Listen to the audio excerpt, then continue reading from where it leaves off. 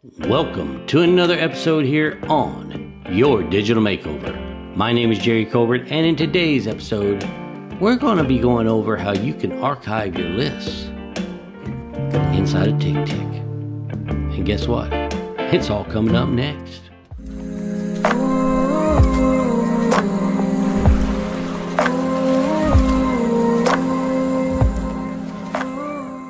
Okay guys, so this is going to be a very quick episode here, but I just want to kind of show you that you can archive your lists inside of TickTick. So what do I mean by archiving? Well, let's say for instance you have a project or some sort of list that you've created for whatever it is. Maybe it's a trip to Cancun, right? You've made yourself a list, you've got all your tasks in there that you need to do for your trip to Cancun, right? And so now you've come back from that trip from Cancun, but do you really need that list there anymore? No, probably not, because maybe you're not going to Cancun for another 2 or 3 years. But you don't necessarily want to delete it, but maybe you want to archive it. Maybe you want to come back to it later and re-enable it so you don't have to recreate the list from scratch and then tweak it based upon your needs for that time, right? So let's say, for instance, we had a list like that, right? And we had a list and it was like, trip to Cancun. Sounds exciting, don't it? I think I want to go right now.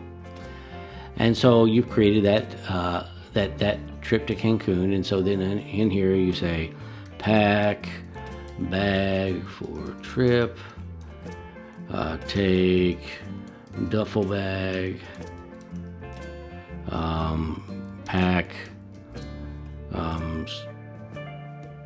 suitcase, whatever it is, right? You're just putting in stuff, get passport, put cat in bag, whatever it is, right? You're just typing yourself a list. So now you've got yourself a little checklist here of things to do, and you check them off, right? And of course it's all going away, but let's say for instance you had it selected in your settings to not go away, okay? So if you did, then it would all stay there, and then you can uncheck them off, and then when you're done with your trip, you can go right over here and right click on it and hit archive, and it's going to pop up this nice little message here. It's going to say, if archived, this list will be grouped into the folder archive list. Tasks and notes within the list will not be reminded or displayed in the all section of the smart or other smart lists, right? So you hit archive, and when you do that, that list goes away into the archive list. So then you can just click that down arrow and see where it's at. Now if you notice, I already have some stuff in my archive list. What do I have?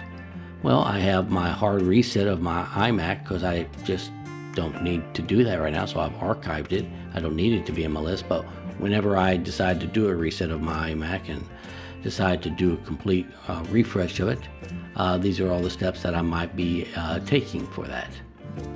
So like I say, these are some of the cool things you can do with archive lists in order to keep it where you can access that list later and re-enable it, right?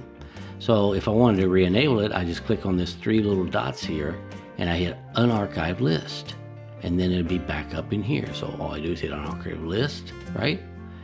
And it's back. Where did it go, Jerry? Where did it go? I don't know. Where did it go? Well, it's under my personal, because that's where I had it. See? And it went right back into that folder. And now I'm going to go ahead and archive it again, because I don't need it right now. Okay? So these are some of the kind of useful things you can do with the archive list area. So I hope y'all enjoyed this episode, this very short episode. And if you did, don't forget to hit that like button right down below. And if you want to see more of these videos in the future, don't forget to subscribe to my channel and hit that notification bell. And with that being said, I want to wish y'all a wonderful week, and I'll catch you in the next episode. Take care.